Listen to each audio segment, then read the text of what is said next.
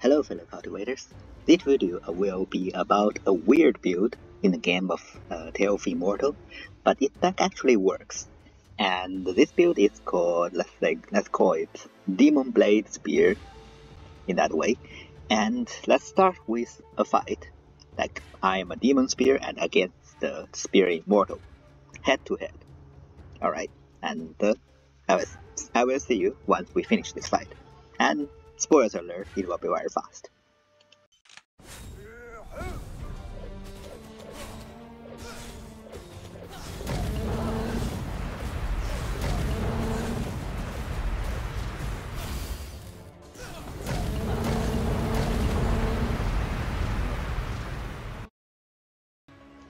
Alright, that's back. As I told you, it's very fast. And this build is actually very interesting. So the whole idea of this build is, first of all, it's based on standard spear build. And to get that, one of the most important things is the Reborn Bird, Arcane Bird. This is the key which allows you to have infinite number of charges or special skills. And once you switch on the laser power, and then during this time you can use the Blade Ultimate, which lets you yourself transform into a Blade Demon. And during this time you are basically have infinite Zero City special skills. And what's better about this part is you don't care how many enemies are there. The standard Zero City builds, it only works when there's only one enemy around, but it won't work when you have more than one enemy. And that is the problem. But this build, you don't really care. So that's the best part about this build. So how does it work? Let's start explaining. So let's first starting from like how in general spear build after Reborn works. So the whole idea is spear special skills have this mechanism called recharging. So instead of you use one special skill and then you wait a few seconds for the cooldown to finish, then you use it again. Spear special skills, there are 3 of them, basically all of them called Dragon Rising. They just cause different type of Dragon Rising. They have this recharging mechanism. So while your cooldown works, it can automatically recover, and you will see there are like 3 general recharging points you can use. And you can also put on a spear. Is it one? Yes. A spear mastery, which look at 11th sub-skill, maximum recharging point plus 3. So which means you are starting the battle with 6 recharging points. And therefore you can always use 6 motion skills immediately once you enter the battle. And to be honest, let's just look into the martial skills arena. So once you enter this is your recharging point, and you can see it's 6, which means you can immediately recharge 6 times. 1, 2, 3, 4, 5, 6. Now you can see that sometimes I still have 3 left, and this is because you can have the sub skill, so the last one, 12th one. If skill is cut when there's only one enemy, you have 36% chance recovery recharging. So it does allow you to have more recharging, but however 6 itself is very important, and this is because the Reborn Bird. So Arcane Bird basically is the only answer for any kind of spear build, in my opinion, because look at what does it do. The nether power or ethereal power is called that after you use special skill 10 times, you can use the ethereal power. And then you transform into this mode that you can see this purple balls rolling around me. Those are so-called 10 blades. It does some damage, okay, but more important part is not about this, but it's more like the ethereal power bonus part. So look into this. First of all, you can reduce the times of special skills you need to unlock this power. So starting from 10, and you can minus 2, become 8 when you just reach Reborn. And when you progress from Reborn early and to middle to late, you got a chance to strengthen your nether power. So the final stage should be minus 4. Therefore 10 minus 4 becomes 6. And remember, we can already use our special skill 6 times right from the beginning of the battle. And this should allow you to immediately switch on your eternal power. And then you enter this mode. Now look at the next power bonus. After the power is used, once you deal critical damage, there's a 50% chance to restore 1 recharging point for every recharging skill for 12 seconds. So basically, in the 12 seconds time, as long as you dealt any crit damage, you recover the recharging points. And essentially, if you are doing some kind of crit, especially when you have Murderous Rise, then you are basically you have infinite recharging points. So you can cast your special skills all the time. And of course, you can add another thing that makes the duration a bit longer. And this is basically the key point where when you have infinite number of special skills for any spear build, you don't even need to use a blade ultimate.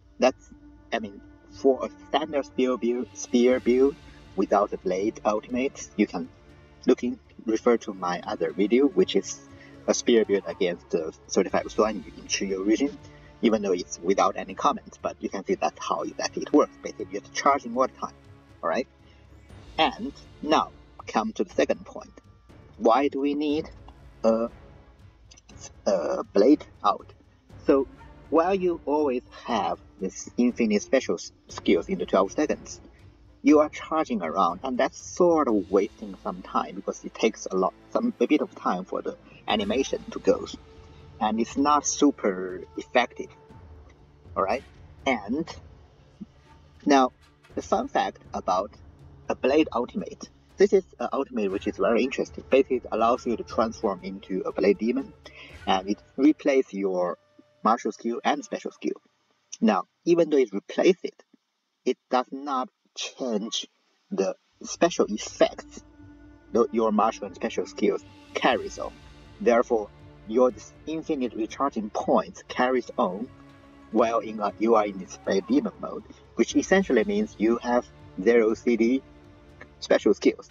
And because in this mode, look at the special skill, basically changes into demonic cleave, which basically 900 region, you are dealing 28,000 blade damage to every single enemy, and that's really huge region.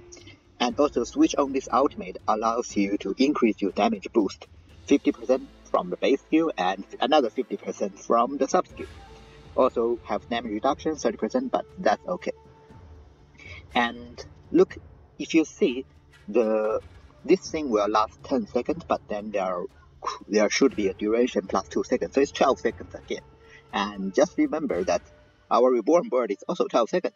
So what you should do is you get into battle, start Dragon Rising 6 times, switch on the reborn bird, nature power, switch on the ultimate, and then press down your right mouse button and keep on enjoying your 12 seconds of Superman time. Now, just remember that do not mix up the time in the order. If you first switch on the ultimate, you cannot switch on your laser power anymore because your martial skill has been replaced. And another thing about this ultimate is because they have replaced your martial skill and the special skill, all those martial skill specification and everything cooldown reduction from your mastery doesn't work anymore. So you are attacking quite slowly. The only way to reach 0 CD is actually using the spear, this whole idea of recharging point.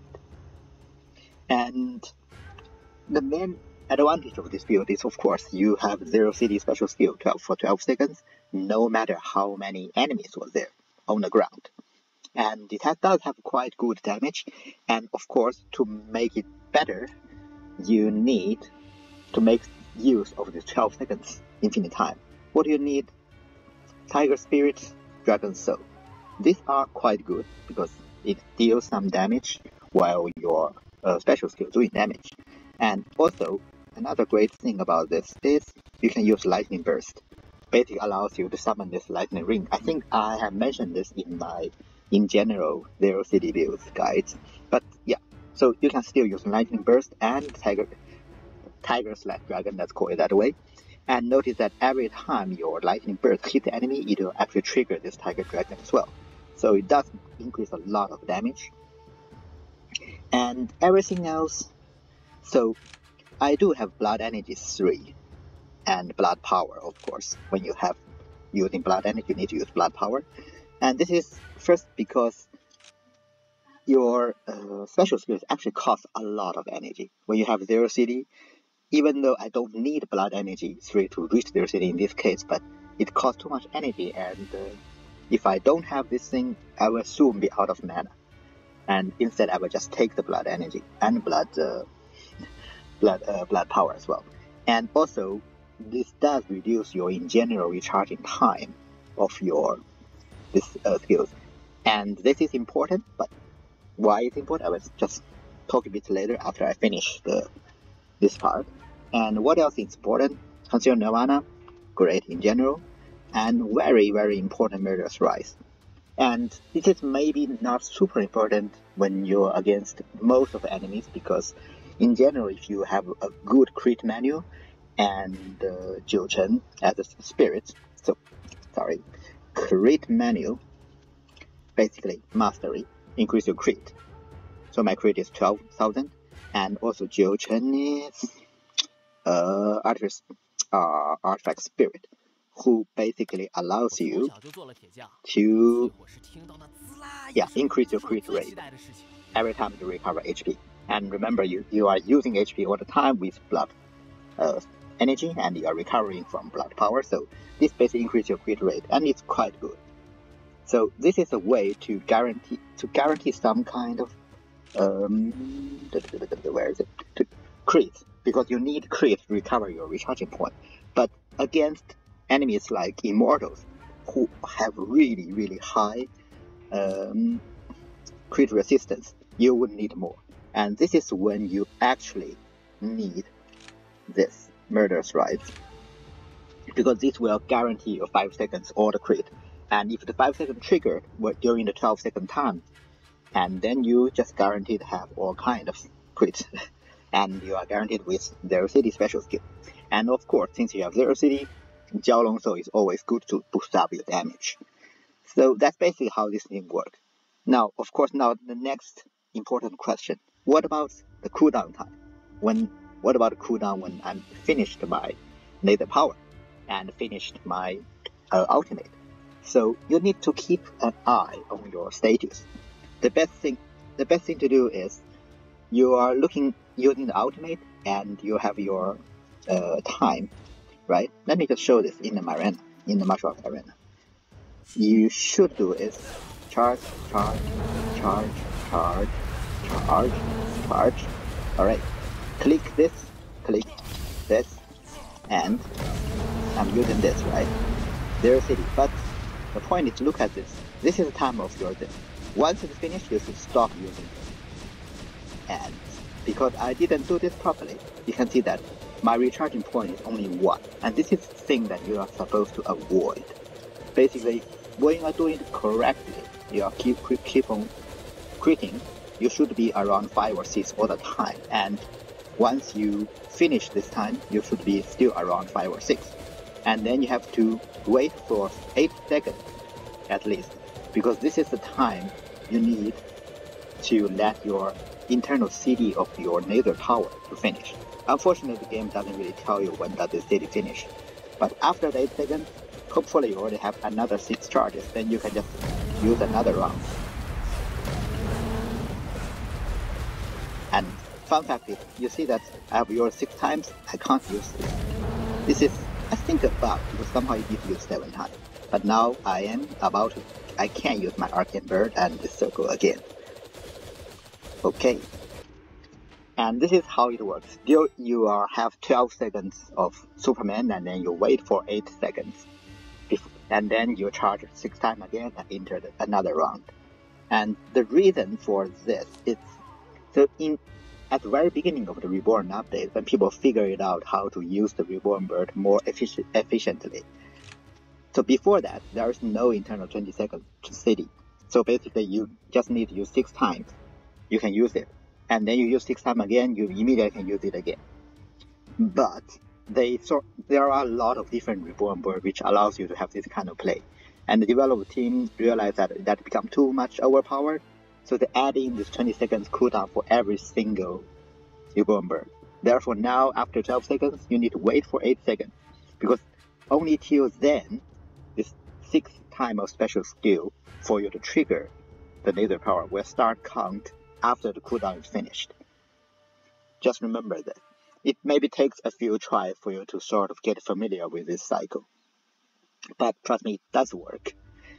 So I think that's basically how this build works. And I forgot to mention 2 things. One thing is you need Combact expertise weapon to use the ult, of course.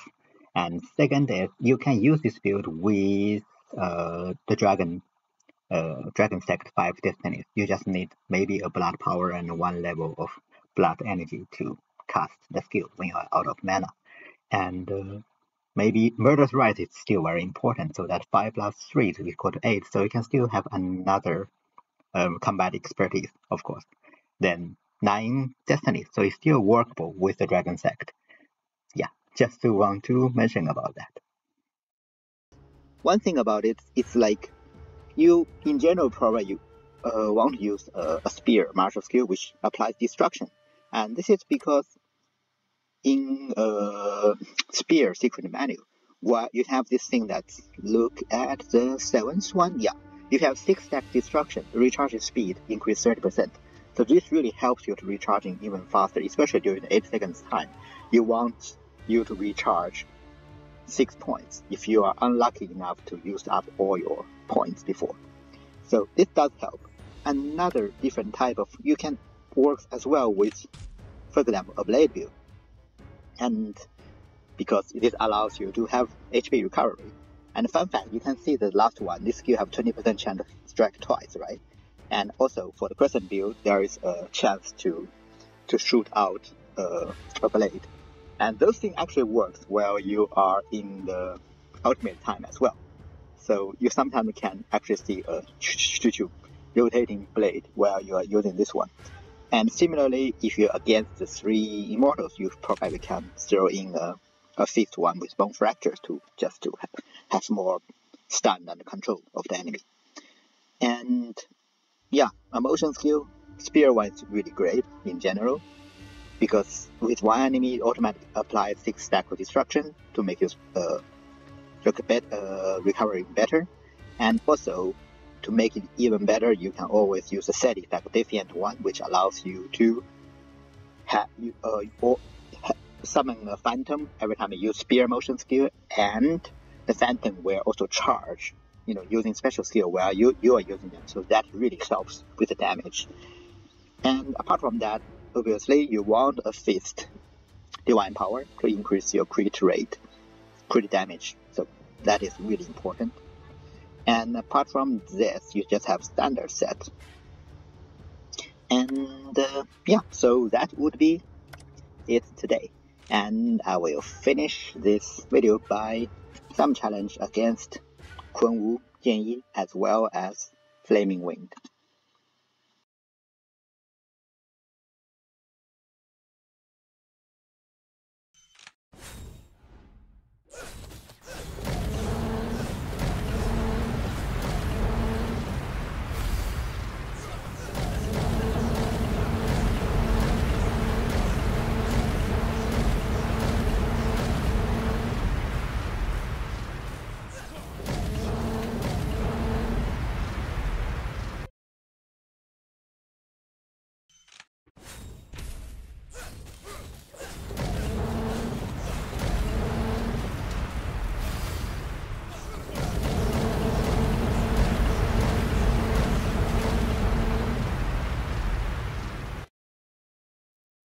So, surprise, surprise.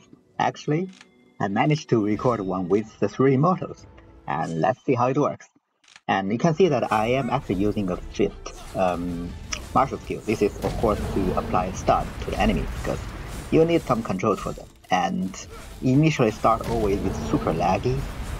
And it's annoying because you can see, again, I have to wait for some time to use another charge of my special skill in order to enter this mode. Somehow the 6th time never counts properly. But once I entered this play demon mode, it's immediately the spear immortal is gone. LiZhu is gone while I'm still in this mode, and then right about before I get out of this mode, I charged out and stopped using my special skills, and you can see my charging point keeps around at 6. I'm still waiting for around 8 seconds, and then I start charging again. 6 times should be using pretty fast. However, again you can see that, okay, I can use my laser power again, and I'm going to the second round.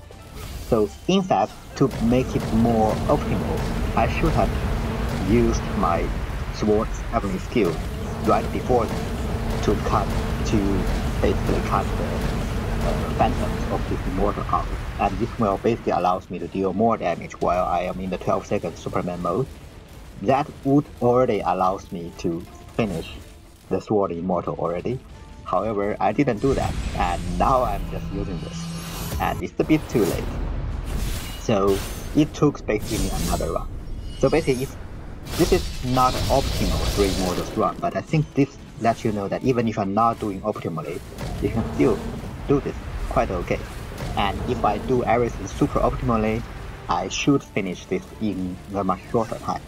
And actually, I made another even bigger mistake. Like, I first switched on my out to enter the play demon mode without switching on my laser power at a certain point. So basically, I wasted another time. But even though I still managed to finish. So okay. As you can see, used the sword heavenly skill. Now Jianyi is gone, which is great because out of the 3 immortals, I realized I've never commented any 3 immortal video. Maybe this is time to talk about it. So out of the 3 immortals, you should always dealing with the spear one first because he does the most damage. You should control him ASAP, using your crushing thunder from your eye, using your fifth multi-skill, no matter what way, dealing with him ASAP. And then the next one is always the sword one, because he is very annoying. He can control you, stun you, and if you don't kill him, he will continue to stun you, and obviously after like 12 seconds or 20 seconds ish, dealing with any immortals, they enter this shining mode that you cannot be controlled, and that's the time when it's quite annoying. You can't control them and they keep on controlling you. And once you finish with sword immortal Jianyi, then you are left with the Wu Huang, and he is always an annoying enemy as usual because of the damage limit, as you can see. And also, once he enters this crazy mode, he can do a lot of damage. Sometimes he can literally one-shot you, and this is when Concealed Nirvana is really good because it makes the King Hua count one-shot you just like that. But sometimes he can still deal with enemies few times, and you are in the problem. And by the way, this is the time when I switch on my out without switching on my laser power, so I'm basically wasting this entire run. Anyway, so King Luhua is always a problem, and the way to dealing with him is always using the Sword Immortal skill, which allows you to break his damage limit shortly, like what I'm doing now. It itself is also a good damage source as well. So this time I used my Sword Immortal skill before I switch on my laser power and out. Now I switch on laser power, switch on out, I enter the 12 seconds Superman mode, and this is the time when I actually deals a lot of damage. I know it's not really clear from his HP bar. This is as best as you can go. They are just too tanky. Just look at him. How much HP does he have? He has 190 million HP. Yeah, so that's just barely below, I think, the final boss of the game, Heng Tian. But yeah, and imagine without the way to break damage limit, you can only deal like 5,000 or 10,000 damage a time, and 190 million, that's crazy amount of hits you need to do. But once you break it, and in this point I'm not even using Sword Immortal skills, and I still managed to win this fight, even with quite many mistakes. And alright, so that's it. Thank you for watching, and I will see you next time.